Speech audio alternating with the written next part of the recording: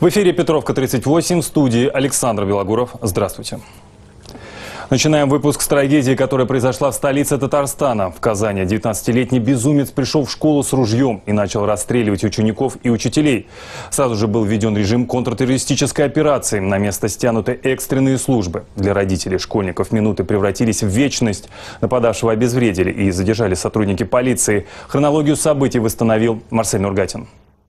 Первые сообщения о стрельбе в казанской школе номер 175 начали появляться в 10 часу утра. Информация была противоречивой. Ворвался то ли один вооруженный человек, то ли двое. Но ясно было одно – дети в большой опасности. Еще там? То, что творилось в школе, было слышно далеко за ее пределами. А это первые кадры, сделанные внутри школы. Двери выбиты. Скорее всего, это последствия взрыва. Говорят, то, что один класс взорвали, забежала учительница и быстро закрыла класс. Потом она объяснила, что произошло, то, что в школу зашли люди с дробовиком, у многих детей была истерика. Послышались 13-15 выстрелов. Там просто мы заходим, там ужасный дым, и просто люди лежат.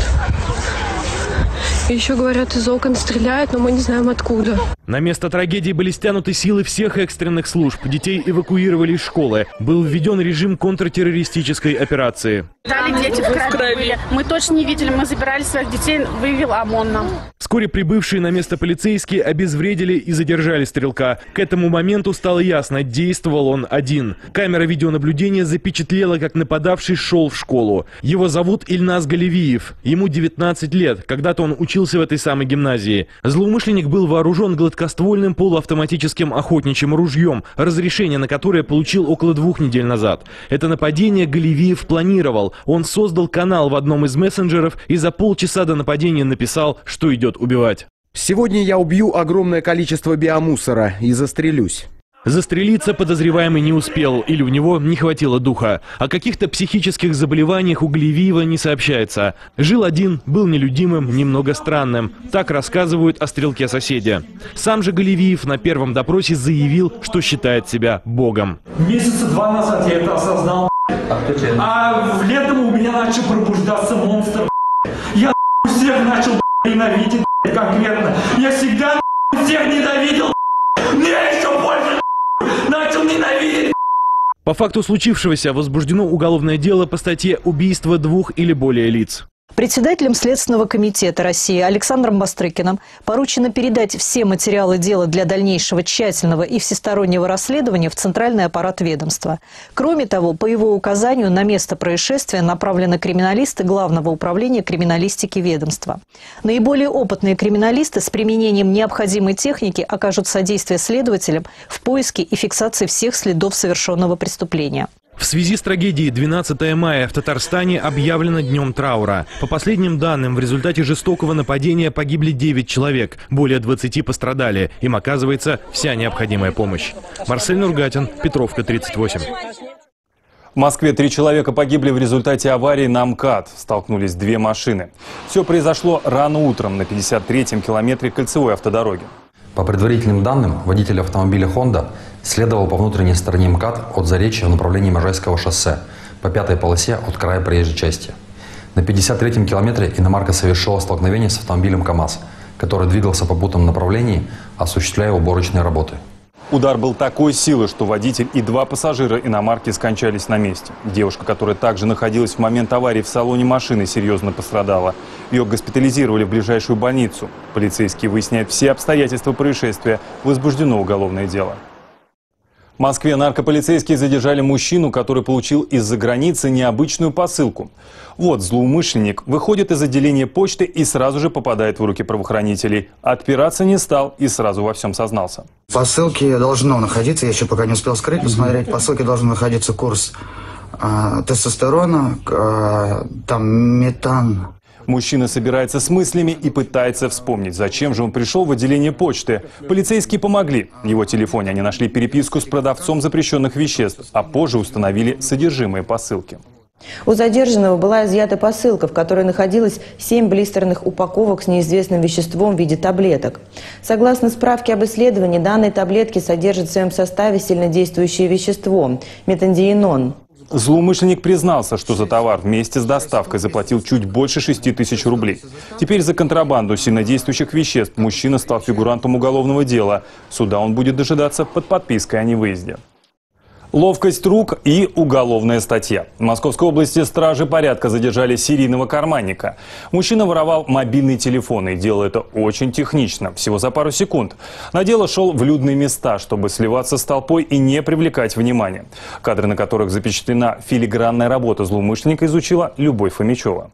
Небольшой магазин. У одного из прилавков покупательница выбирает зелень. В это время заходит еще несколько человек. Среди них худощавый мужчина. Он останавливается у того же прилавка, осматривается, а потом, не привлекая внимания, засовывает руку в карман покупательницы, достает телефон и уходит. А это уже другой магазин. Здесь карманник проделал тот же трюк. Вытащил телефон у женщины, пока она расплачивалась на кассе. Я позвонила, а потом положила его в карман после звонка. И пошли пятерочку на Водаевского. Вот, все купили. Телефон у меня лежал в кармане. Пришли домой. И я только опомнилась, что телефона нет. Обе потерпевшие обратились в полицию.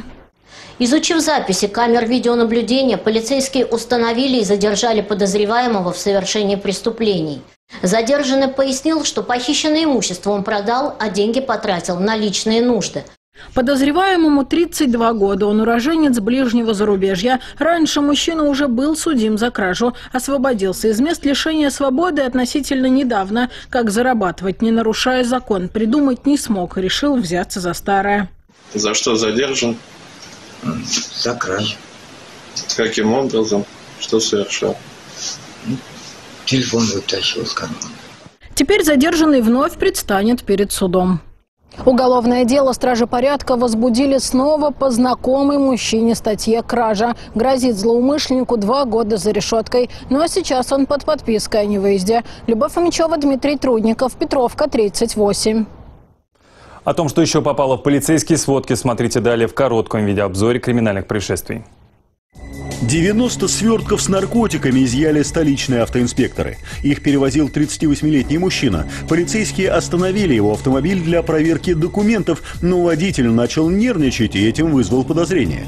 При личном досмотре и обыске машины стражи порядка нашли десятки полиэтиленовых свертков. В них оказался мефедрон, всего 180 граммов. Подозреваемый заключен под стражу. В городе Краснокамске Пермского края задержан мужчина, до полусмерти избивший свою соседку. 67-летняя пенсионерка любила устраивать застолья. На одно из них был приглашенный сосед. Изрядно выпив, мужчина решил отнять у женщины пенсию, которую она получила накануне. Взял бутылку и начал бить хозяйку по голове. По статье «Разбой» возбуждено уголовное дело. Мужчина арестован. 2 жителей Северной Осетии похитили электроэнергию более чем на 2,5 миллиона рублей. Мужчины установили в 2 частных домах оборудование для майнинга, то есть добычи криптовалюты. При этом платить за электричество, которое потребляли аппараты, злоумышленники не собирались. Участвовали в афере еще 2 человека – сборщик оборудования и сотрудница электросетевой компании. Возбуждено уголовное дело. В Иркутске полицейские и таможенники изъяли более 40 тысяч пар немаркированной обуви. Она хранилась в 3 магазинах местной торговой сети. Стоимость изъятого – 35 миллионов рублей. В отношении фирмы проводится проверка, по результатам которой может быть возбуждено уголовное дело. С 1 июля прошлого года вся обувь, которая продается в России, должна быть промаркирована. Работал не на стройке, а в офисе. Там незаконно ставил на учет приезжих. Пожалуй, если бы так начинался разговор подозреваемых с полицейскими, то можно было бы потратить гораздо меньше времени на допросы и следственные действия. Но злоумышленники идут на любые ухищрения, чтобы избежать наказания. В Рязани правоохранители задержали приезжего, который придумал схему обогащения. Для ее реализации он привлек товарищей и специально выискивал ранее судимых людей. Все подробности у Максима Ларина. Люди в форме на окраине Рязани в считанные секунды задерживают подозреваемого в организации незаконной миграции. Мужчина оказывается на земле. Самое время отвечать на вопросы. Гражданин какого государства? Я гражданин Узбекистана. В России что делаешь? Работаю. Кем? Работником. Довольно расплывчато мужчина пытается объяснить, что он законопослушный гражданин и трудится на стройке. А здесь сейчас что делают? Я в машину чинить приехал. Очевидно, что злоумышленник пытается любыми способами снять с себя подозрения, но уже поздно. В это же время полицейские пришли с визитом к его подельникам. Руки за спину! В этом небольшом офисе в центре города предостаточно улик, чтобы отправить злоумышленников за решетку. Предварительно установлено, что злоумышленник совместно с сообщниками подыскивал неоднократно судимых граждан, которые за денежное вознаграждение позволяли использовать свои жилища для фиктивной постановки иностранцев на миграционный учет. Судя по документам, этот офис работал как конвейер. От желающих получить регистрацию отбоя не было. Черная бухгалтерия. Сейчас полицейские устанавливают всех причастных к афере. Ее организатор заключен под стражу. Максим Ларин, Александр Белогуров, Петровка, 38. В Санкт-Петербурге рецидивист напал на 80-летнюю пенсионерку. Он заприметил ее у дома и зашел вместе с ней в подъезд. Свой коварный замысел притворил в жизнь в лифте. Сначала попросил у старушки 3 рубля. Пожилая женщина поспешила помочь парню и достала кошелек. Финал истории в материале нашего корреспондента. Нина Григорьевна – коренная петербурженка. В военные годы она была в концлагере в Литве. Совсем недавно пенсионерку в родном городе ограбили. Женщина возвращалась домой из магазина, зашла в подъезд и встретила там незнакомого мужчину. Я зашла в лифт, а он за мной. Нажимаем на 4-й, я нажимаю на 4-й этаж. И где-то при подъезде к 4-му этажу он мне говорит: 3 рубля дай. Мне не хватает на жетон никакой. Я говорю, 3 рубля я дам. Нет вопросов. И в это время лифт открывается. Я открываю кошелек, чтобы достать ему эти 3 рубля. Он хватает кошелек. В кошельке у Нины Григорьевны было всего 400 рублей. С ними налетчик и скрылся. Пенсионерка пошла в полицию. По данному факту было возбуждено уголовное дело по статье «Грабеж». Уже на следующий день сотрудники уголовного розыска задержали подозреваемого. Им оказался 32-летний неработающий мужчина, проживающий на соседней от потерпевшей улице. Как выяснилось, раньше задержанный уже не раз был судим за подобные преступления, но жизнь его так ничему и не научила. За что задержан? Не знаю. Сказали по подозрению того, что я ограбил кого-то. Теперь налетчику снова грозит тюрьма. За колючую проволоку он может отправиться года на 4. Анна Ткаченко, Любовь Фомичева, Петровка, 38. Концерт, посвященный 76-й годовщине Победы, провели сотрудники Управления внутренних дел Юго-Западного округа и представители Общественного совета. В самом начале заместитель начальника УВД зачитал ветеранам поздравления от имени министра внутренних дел России Владимира Колокольцева и начальника столичного главка Олега Баранова. Личный состав Министерства внутренних дел свято чтит память солдат, которые внесли свой вклад в приближение Великой Победы, вписали немеркнущие страницы в ратную летопись Отечества. Желаю всем крепкого здоровья, счастья, благополучия и всего самого доброго.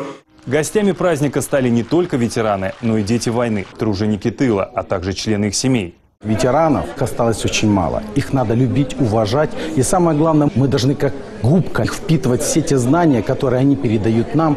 Один из гостей праздника – Валентин Петрович Кузнецов. Он родился в Подмосковье. Когда началась война, ему было всего 11.